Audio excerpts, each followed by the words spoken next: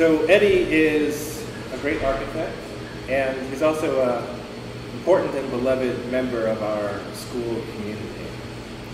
And much can be said about his work and about his place in the lineage of kind of desert modernism in architecture, a lineage that includes Paolo Soleri and the architecture in which we are situated this evening at Arcosanti.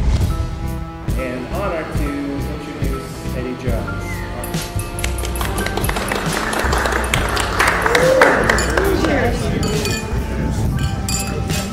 I probably detected some passion in my voice. I mean, I love it. I love every bit of it, and I'm happy to share the stories. As far as research goes, I'm an emotional architect, and in my research, you know, the only theory I've ever developed is the one about nature and the passage of time and how it can, if you are aware, it will make your building better. You know, an old building is so much more valuable than a new building. Even an old mediocre building is better.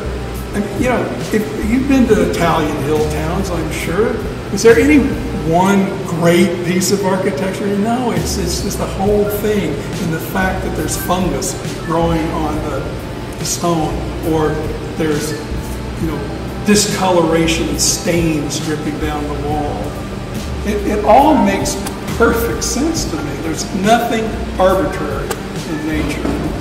There's plenty of arbitrary, capricious behavior in architecture.